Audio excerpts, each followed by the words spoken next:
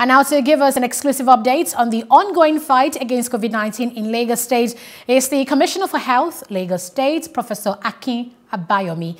Many thanks for joining us, Commissioner. Good morning. Thank you very much for having me.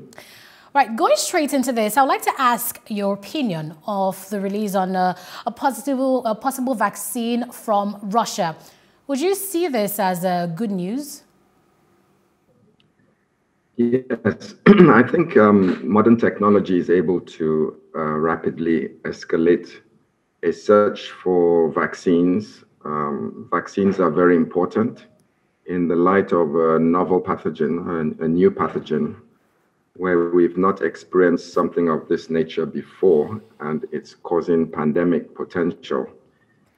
Then the only way to really protect your community is with very strict social distancing or non-pharmaceutical interventions while we search for a cure and understand how the disease causes pathology and death. In the absence of that, we can rely on what's typically called herd immunity, where a large proportion of the people in your community have developed some degree of immunity to the infection. And then failing that would be the artificial way of establishing herd immunity, which is through vaccination. So vaccination basically tricks the body into thinking that it's seen the infection and therefore develops an immune system against it, so that when you do encounter the pathogen, that you are able to resist it and it doesn't cause a life-threatening condition in the person. So normally it takes about 3 to 4 years to develop an effective vaccine, because you have to go through animal studies and then transition to human studies, and those human studies are divided into phase 1, phase 2, and phase 3. And then even after phase 3 and you get approval from your drug agencies, you still need to do another year or two of post-immunization or post-utilization safety studies. Now, in the light of a pandemic like this, we have been able to collapse that time frame to about 6 to 9 months, which is really testament to the advancement of technology around the world. But there are still obviously safety concerns, because a vaccine is what's injected into you. And if we don't know the long-term consequences of that vaccine, we can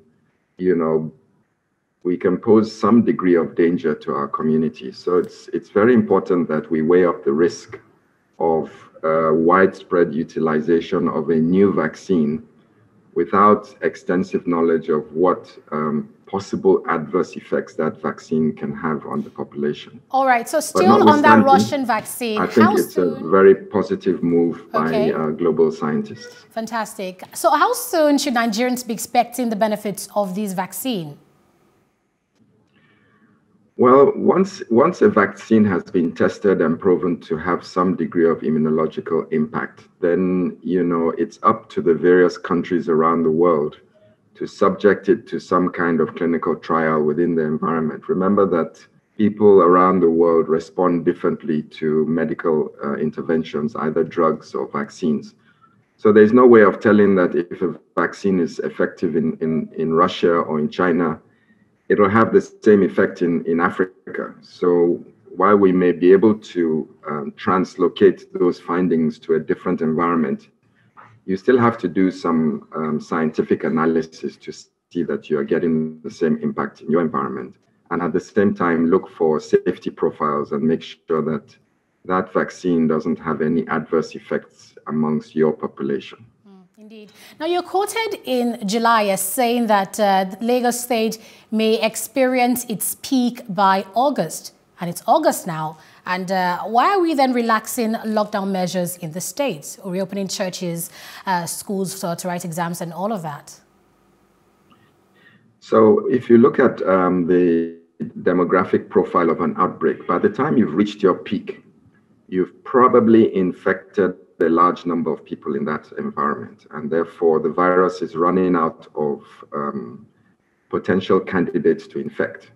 So when an outbreak has peaked, then after that, it plateaus out and then it starts to decrease. So that's the moment at which you can start to consider relaxing your lockdown strategies in the interest of opening up the economy. And when you're trying to address a public health crisis, you have to be mindful that you're not replacing it with an economic crisis, which could be just as deadly, if not more impactful on your environment, so that you don't disrupt people's livelihoods and cause other consequential complications.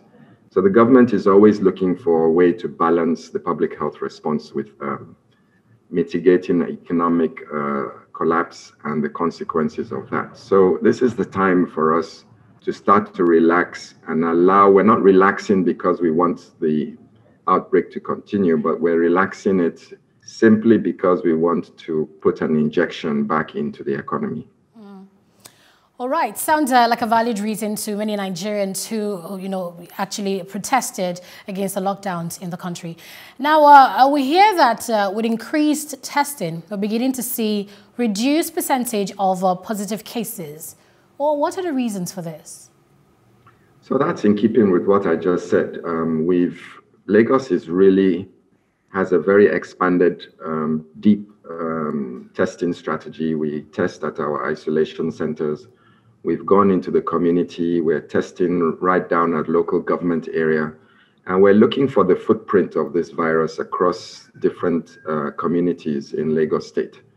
And what we've noticed as we do this deep dive is that the number of positive cases out of every 100 is gradually reducing, what we call the positivity rate. That again suggests to us that we've peaked, or we're passing our peak, and that the virus is no longer finding vulnerable people to infect. So this is one of the confidence building observations. Lagos has based its outbreak response purely on data. It's been a data-driven response in Lagos. We collect data from many sources, and it's that data that has helped us to refine and define our policies towards the outbreak response in Lagos State. If you don't test, you won't know what's going on. And when you see, the more you test, the more you'll find. And when we say the more you find, we mean the more we'll find of what the virus is doing.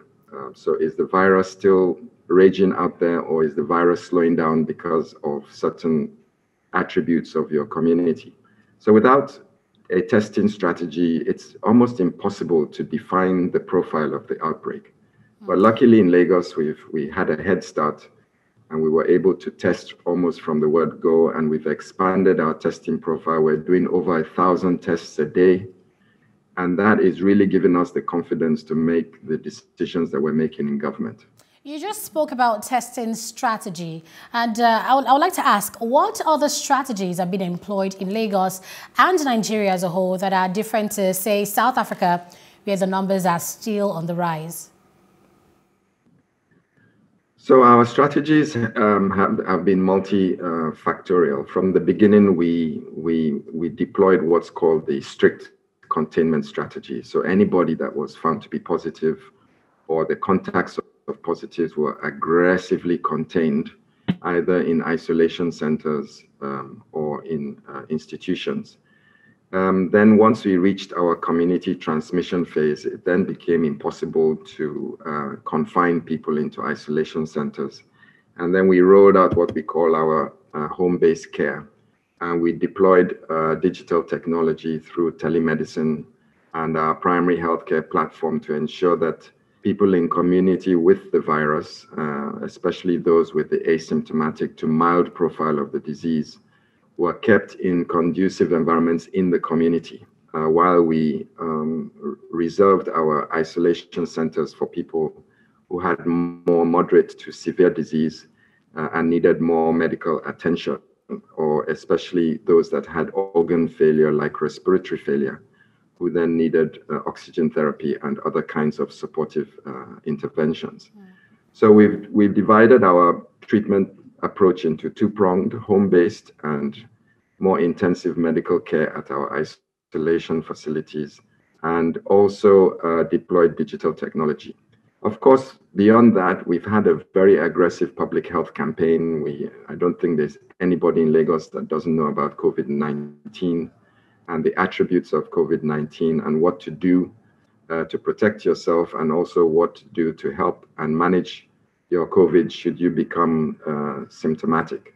So, all these attributes put together has helped us to define a well-structured Lagos State response centered on the principle of extensive testing. In one of the strategies you just mentioned, you spoke on community.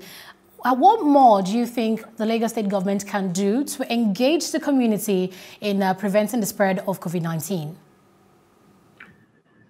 Well, I don't think there's any much more we can do. We've done everything. We've used billboards, we've gone into the community, television, radio, community meetings, we've generated documentaries, we've skits, all kinds of information. We've gone through the royal fathers, we've gone through the local government authorities. So, I mean, if you are in Lagos and you haven't heard the full details of COVID, I would be very surprised. And of course, there are still skeptics that think that COVID doesn't exist, but that's not because we haven't given them the information. They're just skeptics, and there's nothing more we can do about that until COVID actually touches you or your family member. You may remain a disbeliever, but the facts are out there, and anybody who is watching television or radio or informed will know that COVID is indeed a real scenario. Indeed, and well done for all the efforts the Lagos State government is putting in there regarding sensitizing Nigerians on how real this virus is and how we can stay safe. Moving on now, what are your thoughts around the controversial hydroxychloroquine as a treatment for COVID-19 patients or prevention?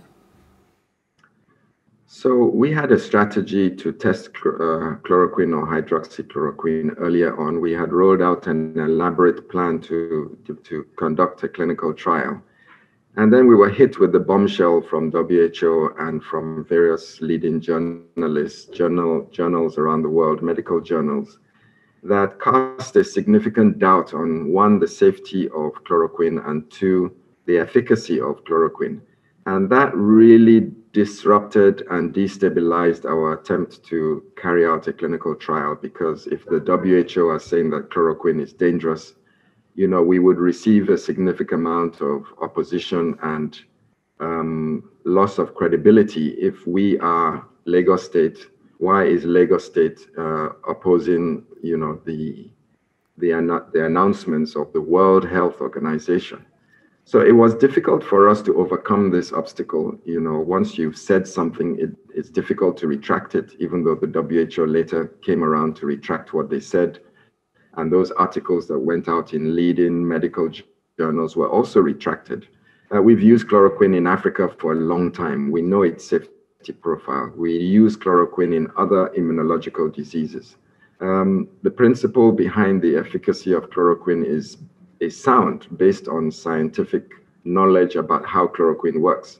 What was lacking is a well-designed clinical trial that would once and for all either confirm its utility or refute its utility. Some of the principles of or the properties of chloroquine are it has an anti-inflammatory effect. And COVID is an inflammatory disease. So whether it's effective against the virus or not, it's possible that this drug or its analogs would have an anti-inflammatory beneficial impact on people you give it to, especially if you give it to them early on in the infection. We've had anecdotal evidence that chloroquine has some effect, but we can't say that because as doctors and scientists, we can only make pronunciations around well-designed clinical trials that show benefit. So in a nutshell, our attempt to roll out a clinical trial is still on in Lagos, but it has been severely,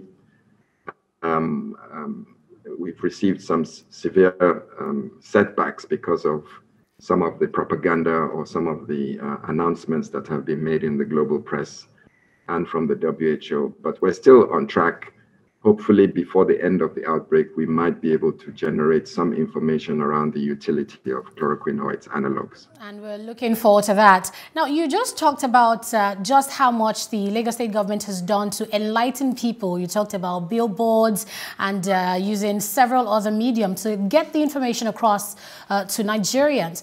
But what can be done about the observation that information dissemination is still much a problem amid social media misinformation, especially with people thinking that COVID-19 is an elite problem, and you have a Minister of Information coming out to debunk this. So what can be done about this? So, misinformation is a way of life nowadays with the advent of social media and rapid transmission of information.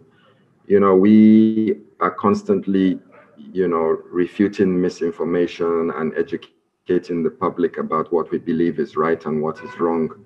We have a very aggressive social media strategy, not just around COVID, but in general around health, so that we can drive this new way of, or influence this new way of communication, especially amongst the youth.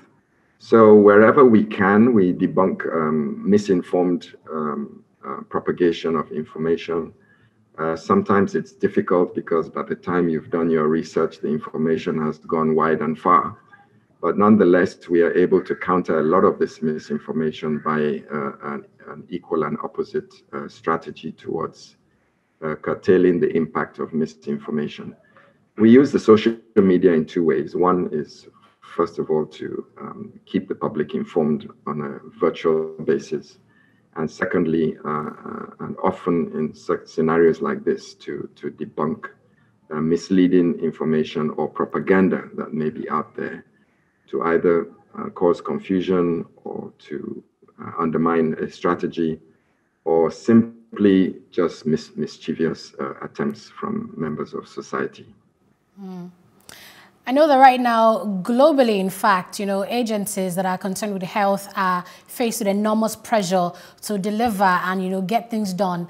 But let's take a breather and find out from your end, what are the key challenges your department is facing during this COVID-19 pandemic and how you responding to it? Okay, can I take that question? Oh, you want me to come again? No, I thought you were going on a break, but no, sorry. I was asking you. Yes.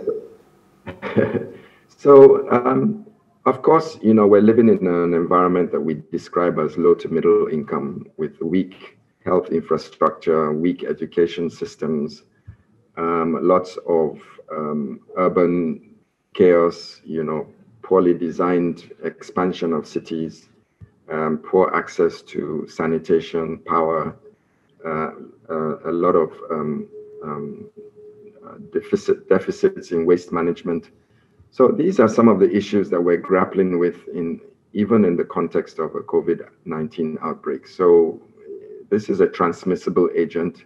The way to interrupt transmission of a highly infectious agent is to improve your hygiene, improve your design of homes that we live in, to have access to water, fresh air, and easy movement through a city, good transportation systems that don't put you at risk, good school designs, good hospital designs, good supportive policies, and then the human resources to deliver your policies and your strategies. So for health, we have a severe deficit in human resources for health. This is caused by a shortage or inadequate production of health personnel. And then once we produce them, many of them leave the country for greener pastures. So Nigeria is constantly in a deficit of human resources for health.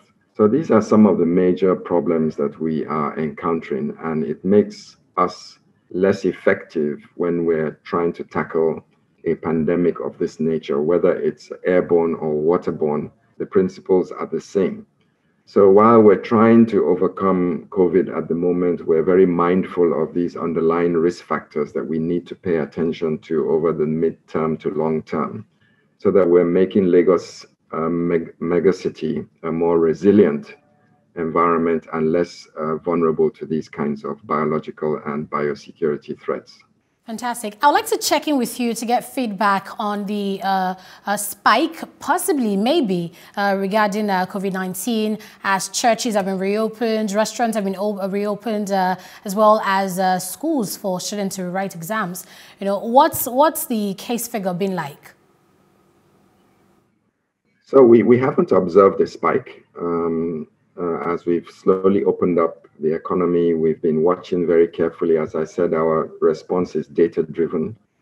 We thought we might get a slight extension of the plateau phase, but we're not really expecting a spike in Lagos because of the attributes that I described earlier. We believe we've peaked and that we have a significant amount of herd immunity operating in Lagos.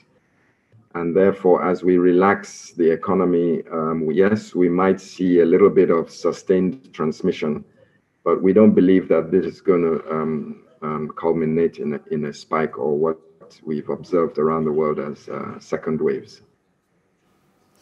Fantastic. I like that you mentioned that we're now at the stage where we're seeing herd immunity, and I mean, schools open, churches open. How about entertainment centers like the cinema, for instance? When do you think this might be open for people to, you know, also come out and, you know, relax? Has it been indoors for a while now? So when we relax the economy, our first priority is to relax segments of society that are dependent on generation of livelihood. So we don't want to relax the economy and, you know, throw caution to the wind. So we're opening up the necessary attributes of our economy, which are, you know, schools, markets, shops, industry, so that people who are engaged in these forms of livelihood can return to their economic base. Entertainment, although it is a form of economy, it's also entertainment can be associated with increased risk to transmission. For example, people in crowded, enclosed environments would create environments that possibly could exacerbate transmission to those that are still vulnerable. So we are a bit more cautious with opening entertainment spaces or entertainment activities that are confined spaces where large numbers of people may congregate in a room that has poor ventilation, and you're not able to exercise a reasonable degree of social distancing. So while that will come soon, as we observe the impact of what we've done already in terms of relaxing the economy, before we relax social activities that are confined in spaces, we just want to observe the effect of relaxing the lockdown attributes that we've just talked about. That sounds like good news for a lot of Nigerian youth listening right now. And just before I let you go, I'd like to ask you about the cost of care. I would like you to, you know, address the recent misunderstanding in this regard regarding cost of care for COVID-19 patients.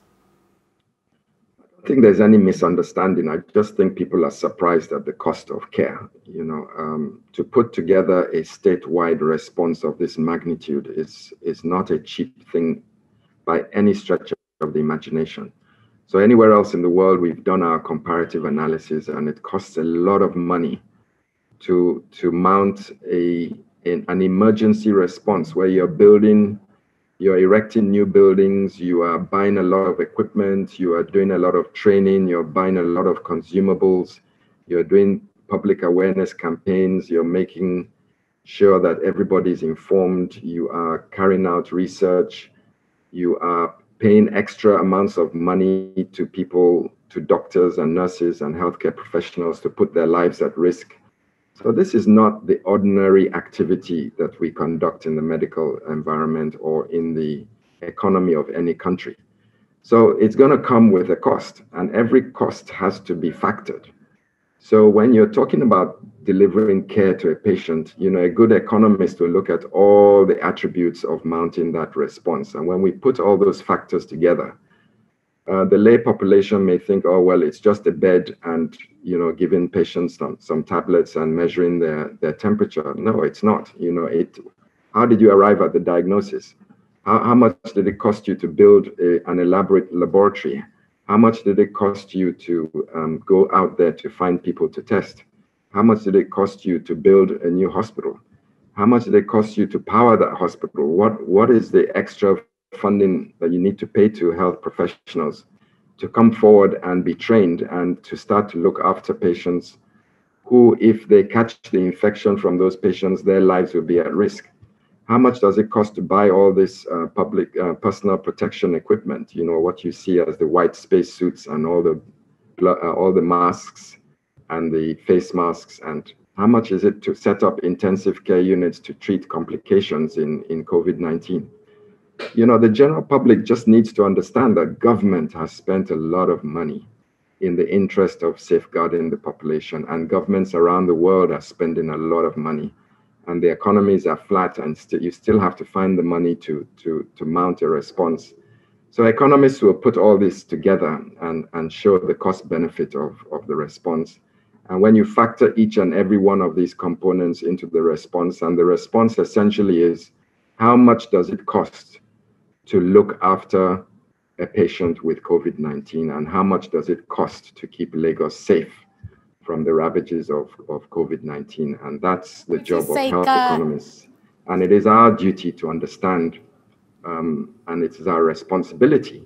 If the community did not think that we're mindful of how we spend our money, then I don't think that they would appreciate us being in government. Commissioner, so just for clarity's sake, you've been speaking about the cumulative cost for care, not for an individual COVID-19 patient, isn't it? Yes, I mean the whole response has a cost, and then that boils down to the management of a patient to make sure that the patient doesn't die. Fantastic, and that's unfortunately all we can take at this time. Lagos State Commissioner for Health right here has been with us on The Breakfast, speaking with us on the updates of COVID-19. Thank you so much for joining us today.